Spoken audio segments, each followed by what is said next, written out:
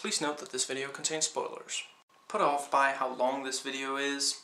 Don't worry, I tend to jam-pack my videos with as much content, as many details as I possibly can, and I try to talk pretty fast, so while the video is a bit on the long side, I don't repeat myself, and I get into a lot of details about the subject that, pretty much anything that I feel I can comment on and that I think you might find interesting. Machete movie thoughts. So I'm pretty sure Tom Savini had as much fun in this movie as he has since From Dusk Till Dawn. But was his character even, resolved? Did he ever die in the film? I don't know, I might have missed it because the climax certainly did have a bunch of stuff just happening, but yeah, I don't know, I just didn't really see him die. The last time I saw him, he was in the office receiving, when what's it called? Booth was receiving that call from Seagal when he finally said, okay, this is one mistake too many, you're gonna die. So, yeah.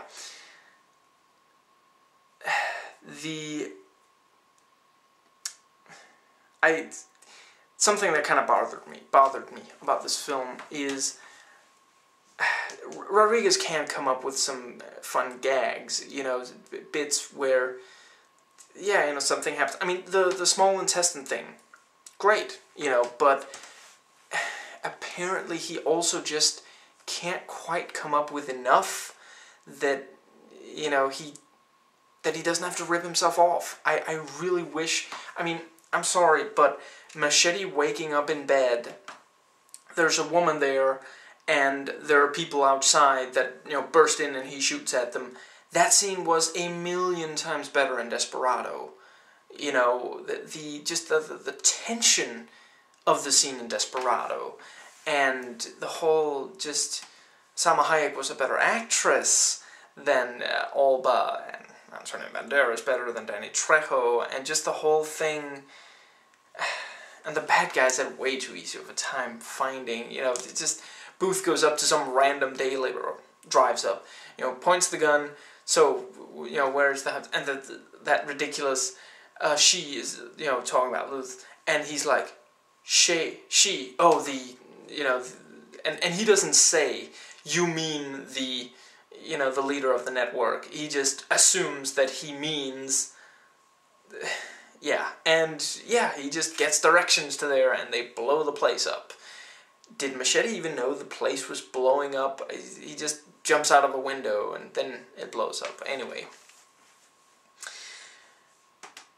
Yes, there's that, and then there is a character loses at least one of their eyes and then comes back and kicks ass.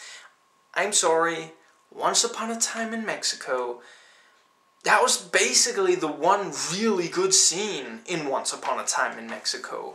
He did that perfectly. The music, the staging, the editing, everything was fantastic about that scene in that movie. So why would he do it in this? I have no problem with Michelle Rodriguez. She certainly is hot.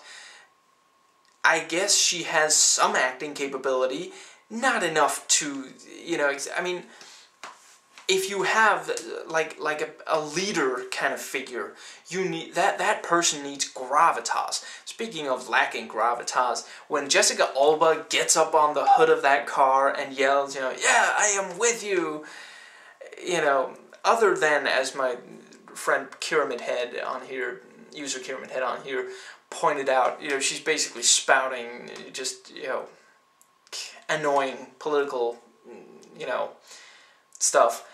Other than that, she does not have the gravitas to pull off a big speech, not even remotely. I don't know why Rodriguez went to such great lengths to cast nearly no one with acting chops in this movie. De Niro is like the one who has them, and I don't know, some of the scenes, he's really also just, and I don't blame him, I'm sure it was like the direction, and it is somewhat fun to watch De Niro just, be, over the top. But yeah, for example, why does De Niro shoot his aide? There's no reason for him to do that. It just gets him into a worse situation. Now, the political stuff, I mean, I do basically agree. I wish that the idea that, illegal aliens just, take advantage and stuff like that, is obviously, I don't agree with that at all. And I personally think that quite a few people, quite possibly the majority of all people, would basically, do a good job if they had the opportunity to work and they got enough money to get by. But anyway, I'm not really going to get deeply into that. I'm just saying I basically agree, but still, the way this movie handled the politics was really terrible. It is way too obnoxiously just in-your-face preachy about it. And just this, I gotta ask, did I just not pay enough attention to the news? Is there some story that I missed? Did any actual Republican senator, stage his own, shooting, and, was he willing to have someone very obviously killed? It seems to just happen in heavily lib movies, I don't know, it just seems, I just prefer when something like that, when you stick to the facts, just the facts, man. When you just say, this is what they actually do in real life, instead of saying, ooh, can you imagine a Republican, maybe just getting shot so they could look really important, and, I don't know, just, yeah. At least in this one, I guess he didn't know himself, it was his aide who planned it. I also didn't completely buy basically the confessional stuff, that was really just to give them the evidence, I didn't really see that in the character, I didn't really feel proper remorse from Booth, he just, it just seemed like they wrote that in to, have that, and the bit where, Padre, which I haven't looked the movie up on IMDb since watching it yet, so I don't know if that actually is Cheech Marin's character name, but I bet it is, because Rodriguez just does not bother to give his characters actual names. He just gives them these descriptive terms, so it's probably Padre, and if he hadn't been a priest, and if he didn't have a title, he would probably just have been called Hermano, because that's the Spanish word for brother, and he's Machete's brother. Anyway, he's hanging up on the cross. That is, that is one of the cool things about the movie. That is something that you leave the theater and you're actually talking about. I can't believe they actually nailed a priest to a cross. That and, stuff like the snatch phone, like I said, the intestine gag, stuff like that. And the fact that, prior to the snatch phone, she was naked. She was just completely naked for herself. I mean, it's not quite, what's it called? My Bloody Valentine, but still, that movie did set a standard that is very hard to go lower than. Yes, so, he's up on the cross, he's saying, just like you, killed that, whatever, just like you, please respond to this in a way that will incriminate you, I will respond in a way that will incriminate me, wow, that was just, yeah, but, yeah, obviously, it is supposed to be that way, because it is a tribute to these, dumb action flicks. Now, Danny Trejo, I like the guy. I really like the guy, but this idea that he's just picking up all these chicks. I mean, he has sex with like 4 different women in this movie. 2 of them at once, and 2 of them mother and daughter. you know, the whole incest thing with the... But again, yeah, obviously, you know, that it fits with the 70s or 80s exploitation flick, so I shouldn't complain, obviously. Anyway, and it's Lindsay Lohan naked, so no, really, I should not complain.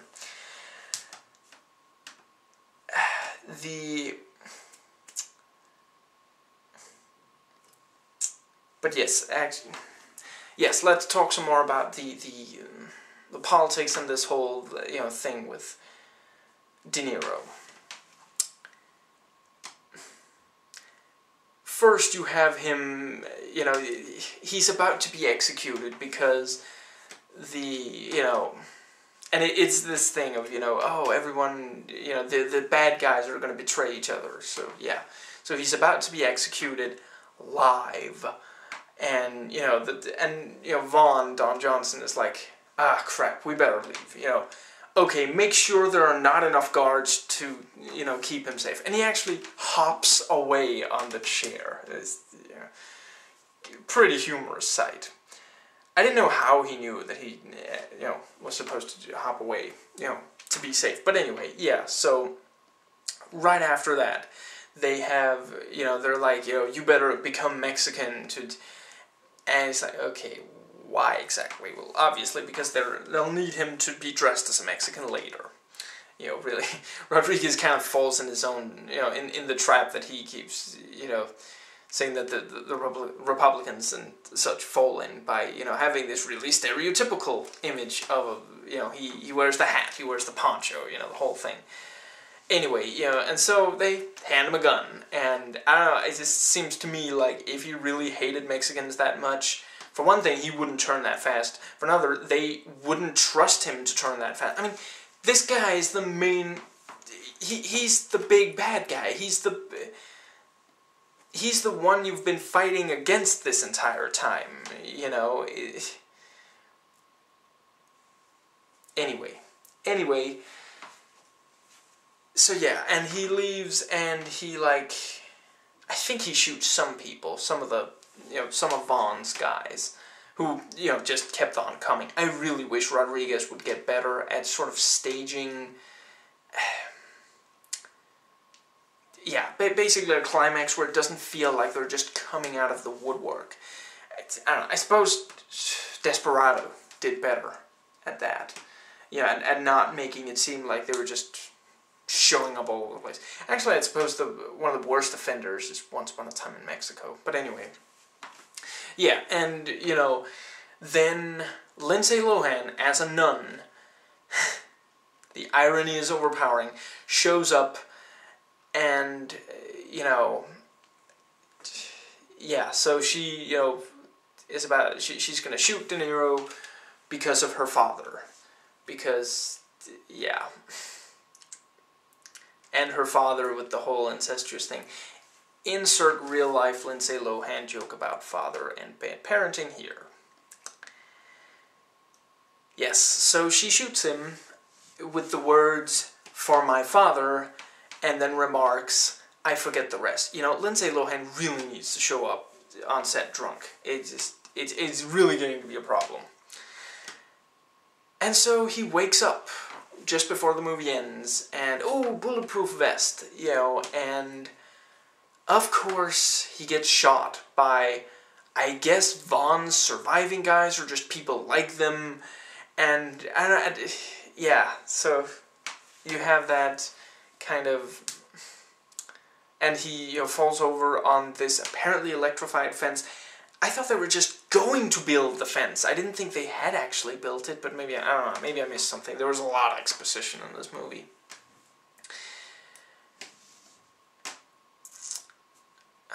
But yeah, there are, you know, various plot twists that are really just there for the sake of, you know, surprising us. We have the, you know, the naked chick in the beginning who they were supposed to be saving. She's suddenly working for Seagal, and then Seagal kills her. You know, this stuff, it doesn't matter, you know, and it's not like, we don't really care when she gets, I suppose we care that she's hurting Machete somewhat, but we don't care that she is a bad guy or that she gets killed right after, you know, so it's that kind of thing. And it's not... Rodriguez enjoys killing off characters that are now useless to the story, but it's really only, I don't know, I guess since the 2000s that he has gotten so sloppy that we don't even care when the character dies. You know, in some of his earlier work we actually do, yeah, you know, that when this character that might no longer be necessary to the story, we still care, you know, it is still a memorable sequence, you know.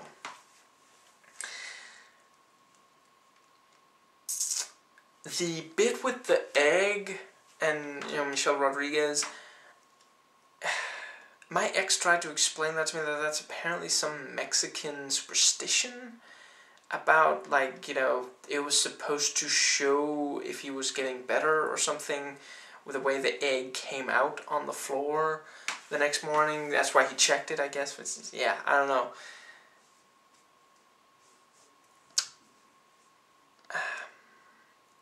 Now, as I was saying earlier, Danny Trejo's age is kind of showing. One thing is that he can pick up all these chicks. The fight with him, between him and Seagal, it feels really heavily edited to hide the fact that both of these men are well past their prime. And Seagal is not just age, it's also blubber. So yeah, that entire fencing sequence just really didn't deliver the way it should have. Again, I kind of wish that he had hired, you know, someone who'd make for a good... Actually, I guess if he had hired like a young, good martial arts fighter or something, it would have just really upstaged Danny Trejo, so it probably should have just been that, you know, I don't know. The big climax... Where did Machete get those knives that are on his belt? Like, you know, were those the scalpels from the hospital? I don't think so. But and anyway, even so, he doesn't actually wear them on the belt until, I think it's when he attacks the limo. You know, when he's above the, which actually, again, now that I think about it, is an image that Rodriguez took from Desperado. But anyway. Yes, so, you know, I kind of wish that he had used them.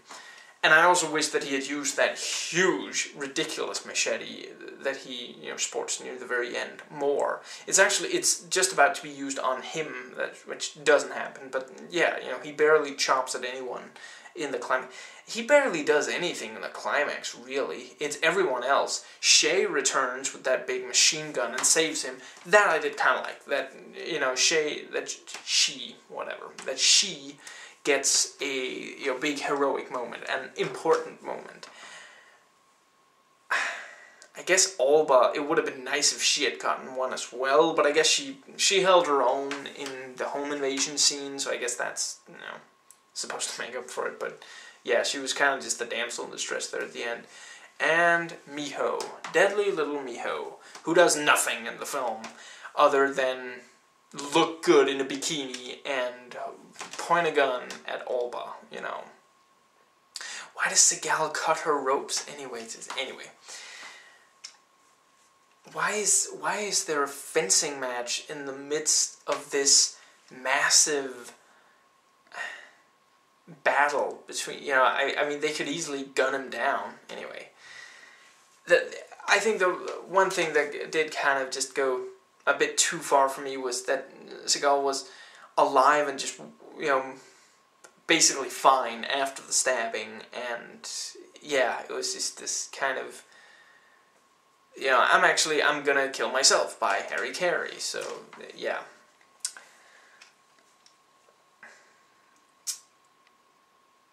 But yeah, and there at the end you also have the network hospital staff showing up and, you know, blowing away some of Bond's men. Excuse me. And, you know, the Lindsay Lohan as a nun, again, with a silenced, I think it was Mac 10. And she has ridiculously good aim, because she doesn't actually hurt any of them. She just shoots the guns out of their hands with a fully automatic weapon, mind you. That is pretty darn impressive. I also just love how Machete's plan basically hinged on Booth not being alive anymore by the time, what's it called, April, no, June, called. Both of them named after months, yeah. Now,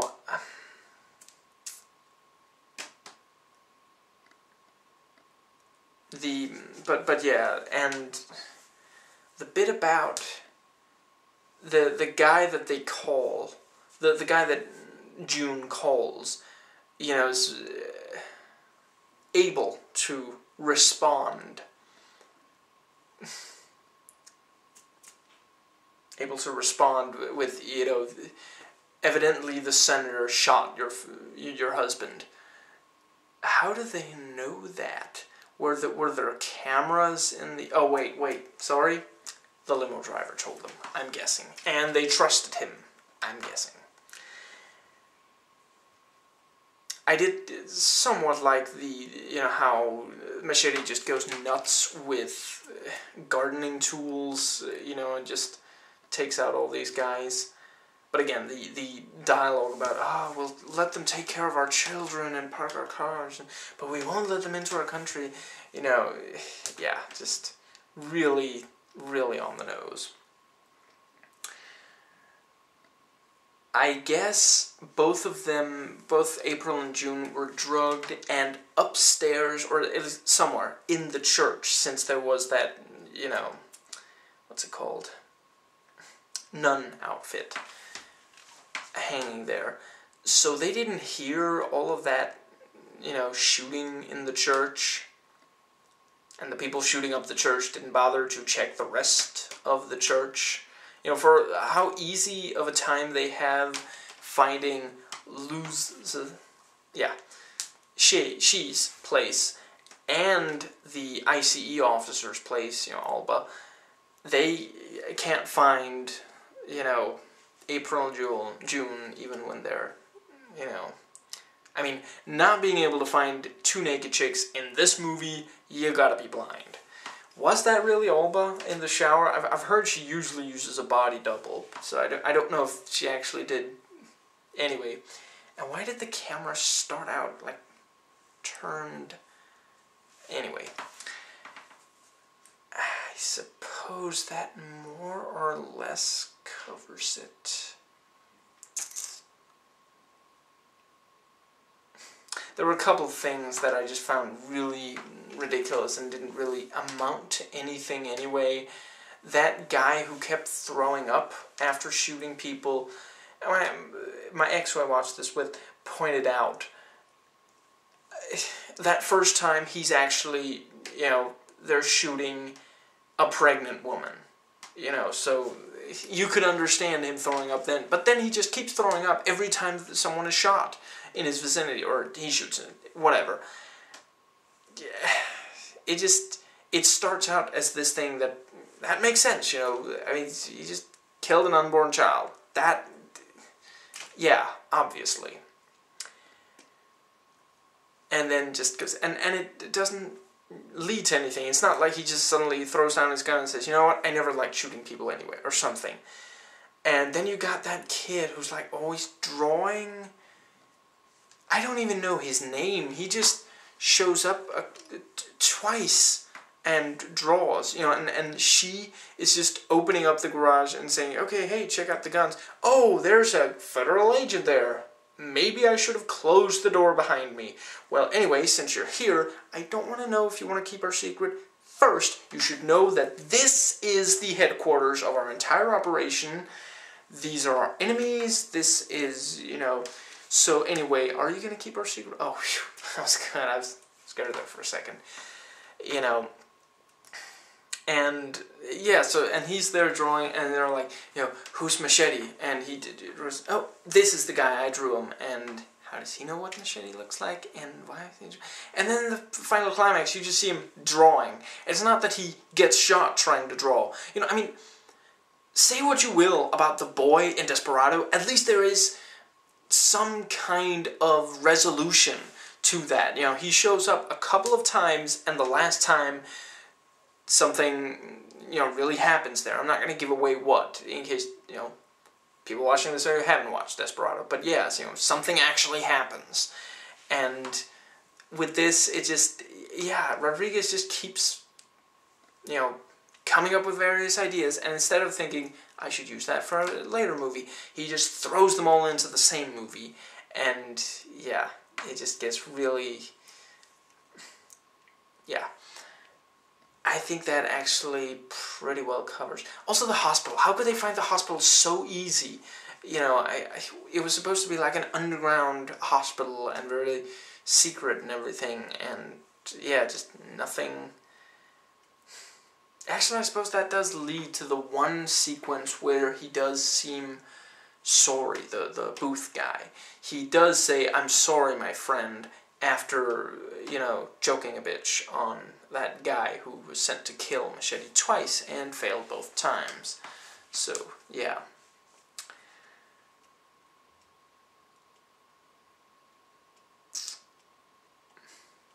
And then, you know, if you're going to apply logic to the movie, you could maybe ask, why does Machete, you know, instead of just taking the shot, why does he look off to the side, you know, other than we're supposed to see the sniper from his perspective, you know, so, yeah.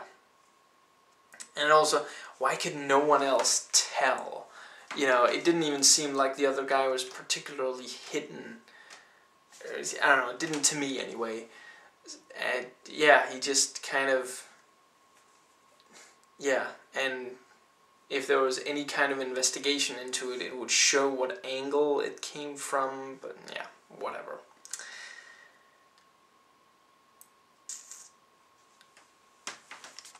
Please rate and comment, and hey, if you like this video, that subscribe button's just waiting for you to click it.